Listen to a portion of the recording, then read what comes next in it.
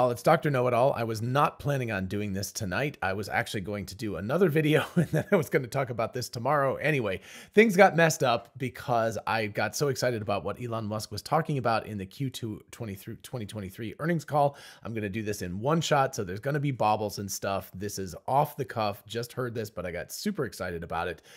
I first of all want to start off with the fact that I absolutely love that Elon Musk spent the earnings call talking about the future and how exciting the future is, rather than spending any time talking about money and stuff. Zach did talk about that afterwards. I'll leave other people who care more about the finances for that. But the one sort of big ticket item is that 9.6% operating margin, which is down a great deal from the previous quarter. So as I said here, I made this note as I was typing along. I was like, who cares? It really doesn't matter to me at all. Again, I'm just not an investor. I'm much more of a tech geek. And so I love the tech stuff. So anyway, I'm first going to start with just a couple of other notes from the bottom here, but I want to talk about full self-driving and all that kind of stuff at first. So the first thing is Cybertruck production candidates are coming off the line, as we pretty much already knew. But the interesting stuff here, you know, 4 doors, 6-foot bed, and it fits in a 20-foot garage. I'm pretty sure ours is a 20-foot garage. I don't know. Anyway, we do have some shelves and stuff at the front, so I guess we'll have to remove those if we want to get it in. But that's really, really impressive that they're going to be able to fit such a big truck in such a small space.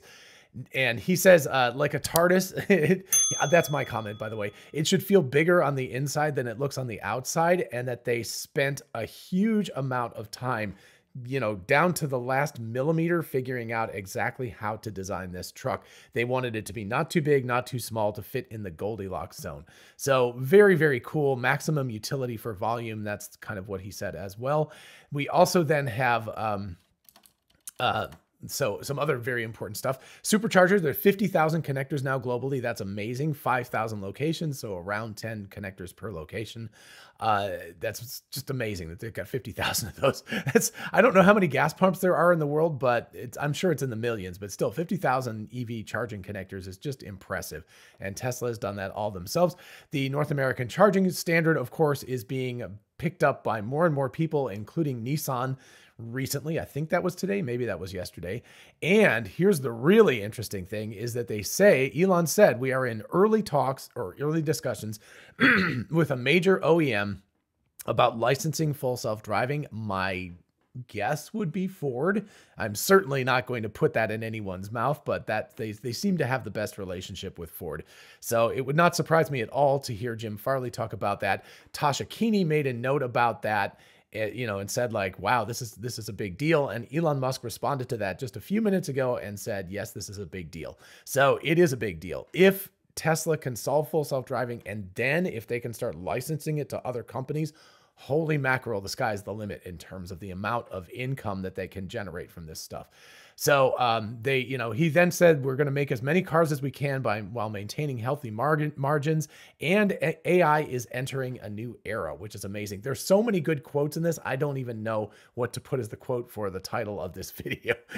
You'll get to find out afterwards, but that's a good one. AI entering a new era. So he did say up here at the top that, for the Robotaxi, that the Robotaxi should be the highest volume car ever made. I believe he said by a big margin. That's what I typed up at least. And importantly, it's going to have revolutionary design and revolutionary manufacturing. So I don't know what it's going to look like. I believe that this is probably not going to be the Model 2.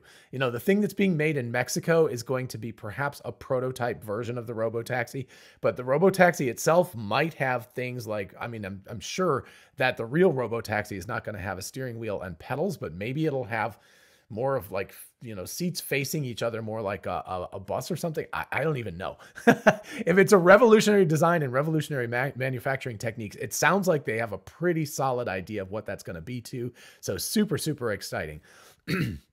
So then he starts talking about the full self-driving and Dojo.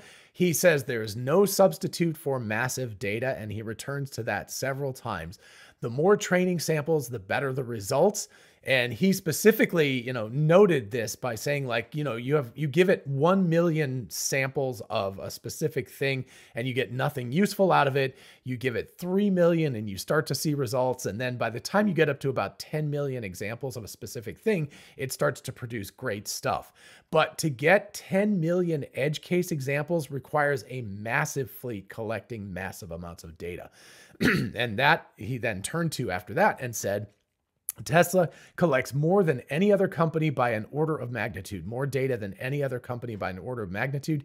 He says that Tesla alone might be responsible for collecting more than 90% of all driving mile data that's ever been collected or is currently being collected. I'm not exactly sure.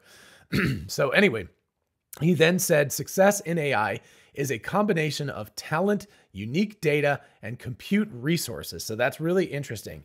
Talent, which of course is the people. You get a small team of people that are excellent at what they do, and they can kick ass more than a big team of mediocre people for sure. Unique data, that's the stuff that they're collecting from the fleet. If you're driving a Tesla right now, you are contributing to that. And then of course, compute resources, which is where things like NVIDIA's hardware, their GPU hardware, and also especially Tesla's Dojo is going to be a really, really big deal. He then said success, and that should have 2 S's in it, in AI is a combination of talent, unique data, and compute resources. He then said success in AI is a combination of talent, unique data, and compute resources, and he doesn't know how anybody else could do it, even with people and compute power without the data, and nobody else has the data. So hint, hint. Then he turned to talking about Dojo. Dojo is designed specifically to reduce the cost of neural network training, specifically for video. It was developed specifically for video and of course for neural networks. And there is a quasi-infinite demand for vast training resources. Dojo as a service is on the horizon. You can tell if there is this demand and they can build out Dojo. They eventually are going to be able to rent out time on Dojo, and they're going to be able to make money in yet another way. It's just amazing. And Elon reiterated 100 exaflops of compute power by the end of 2024, so approximately 18 months from now. Currently 10 to 15 exaflops, something like that. So about an order of magnitude more in terms of compute power in the next 18 months, which is amazing. Then we turn to something really amazing. 300 million miles driven on FSD Beta. That was 200 million miles not a very long time ago, like a month or something. It was a very short time ago.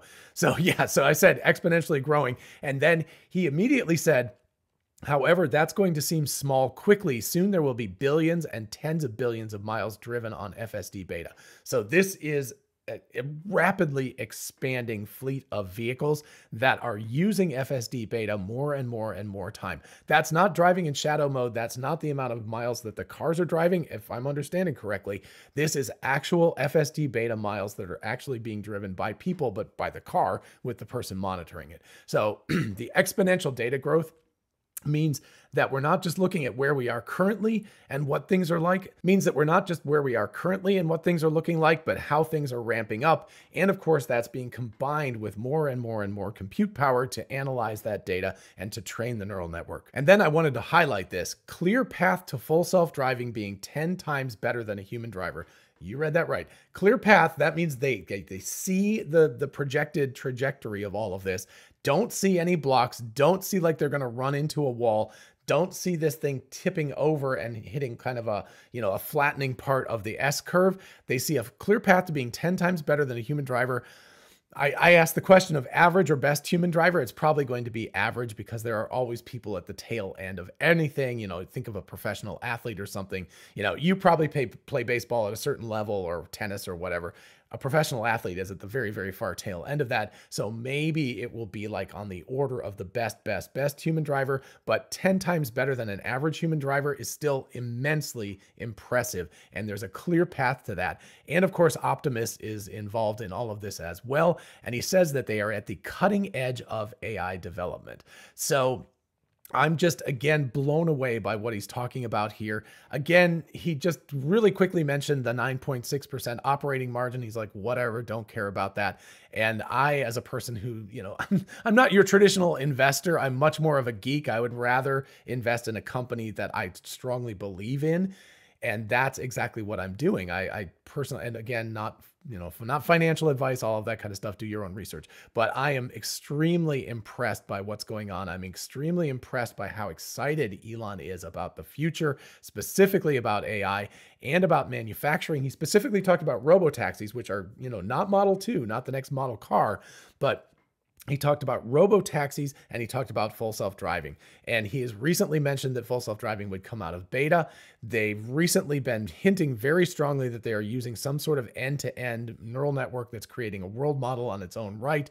This is all my speculation, of course, but that's based on the, connecting the dots that I've seen together. And then you get him saying that they have a clear path to full self-driving being 10 times better than a human driver right in an earnings call. That's a pretty official place to be announcing something like this. And yes, of course, they say, at the beginning, Martin Vieja immediately said, like, this is all forward looking. This is all speculative. Don't take this with a grain of salt. In other words, but Elon is very confident about this stuff.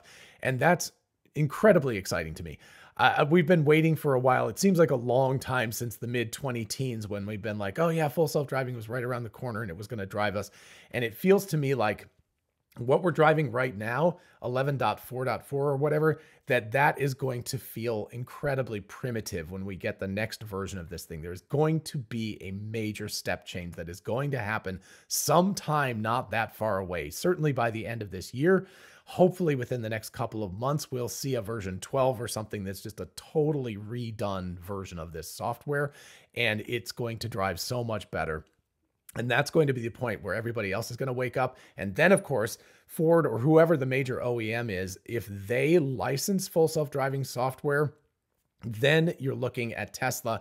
The dominoes, just like with North American Charging Standard, the dominoes are going to go bang, bang, bang, bang, bang, and they're going to fall because everybody else is going to have to get in line, because if they don't have that, they're just going to look like a primitive car, right? It would be like going and getting like a car that was built in the 1970s and not a classic vintage car, but just like a really boring, oh gosh, what were those? I don't remember the ones that Ricardo Montalban used to like talk about or something. Anyway, but a really boring 1970s car. And you're like, why would I drive that thing when I could drive a modern car? I think that all other vehicles, once you have full self-driving really enabled, are going to seem incredibly primitive. And of course, Tesla is looking at producing as many robotaxis as possible because they see the opportunity, the total addressable market for this is just massive. So anyway, we will see what happens in the future. Of course, this is all speculation, but I, for one, am incredibly excited about all of this. I hope you are too. Again, not financial advice. Actually, I didn't hardly even talk about the financial stuff, but if you're not excited about Tesla right now, I don't know. I don't know what's going to make you excited. I can't wait for AI Day 3. I think that's what it is. It's I'm like just like basically bouncing up and down, waiting for Tesla to announce AI Day 3 so we can get more insight into specifically what they're doing. In the meantime, don't forget to like and subscribe and follow me on Twitter or whatever all that good stuff is. You know the drill, and I will see you in the next one. Bye-bye.